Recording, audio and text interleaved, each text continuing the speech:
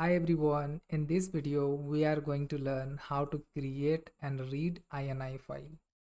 But well before that, let's talk about what is the INI file and why do we need it.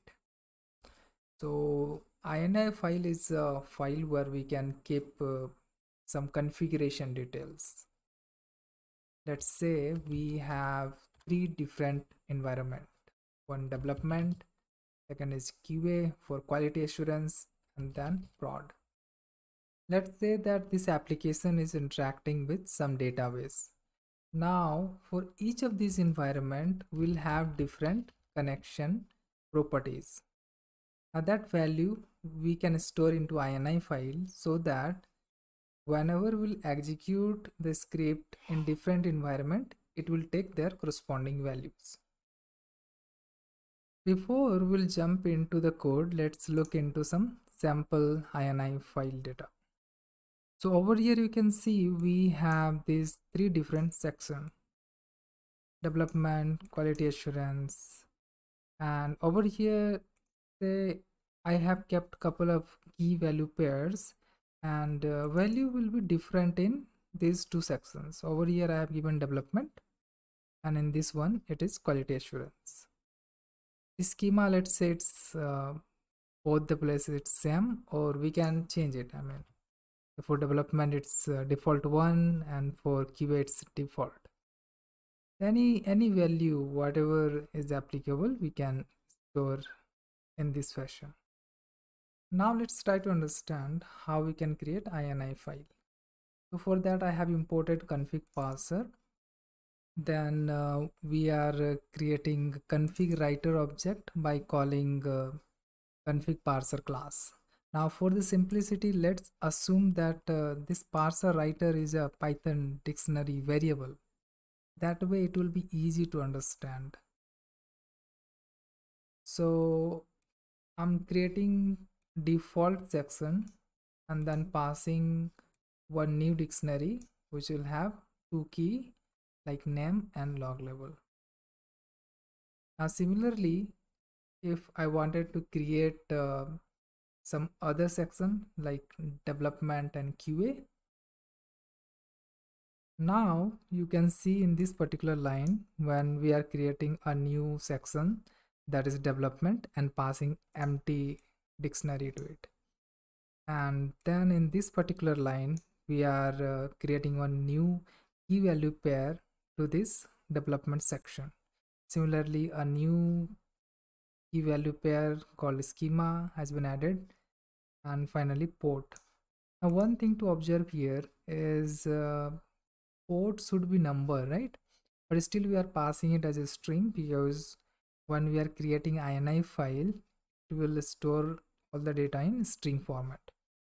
So while reading this data, we have to typecast this value into integer.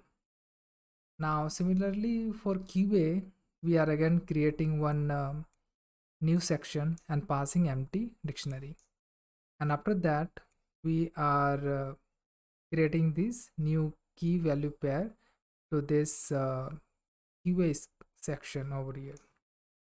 Now once this particular dictionary object has been created, we have to write this data into one output file.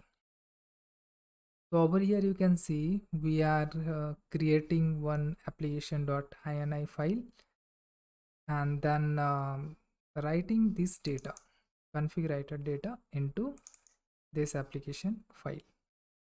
So that way it will create application ini file.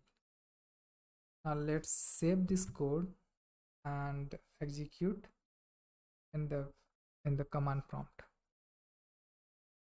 So over here let me execute this Python code. Code has been executed successfully. Let's verify the output file. This application.ini, and over here you can see we have three different sections: default, development, and QA. And all these value whatever we passed while creating that script. Now let's learn how we can read INI or config file. So for that I have imported config parser module, and then creating config reader object by calling config parser class. Then we are calling a read method and passing the config or ini file details here.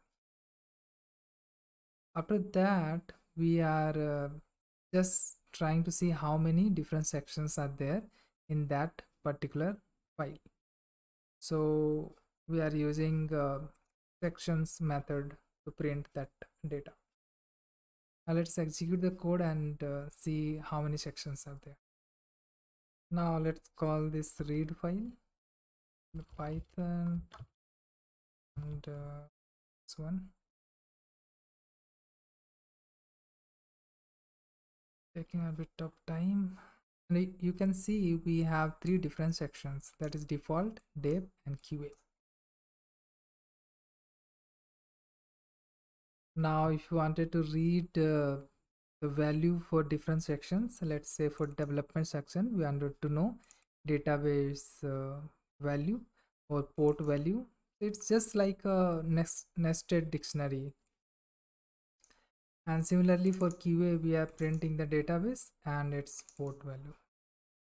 So now let me go to the command prompt and let's re-execute the code. And over here you can see we got the value for development and port IDs for development and quality assurance. So this way you can read ini file. Thanks for watching.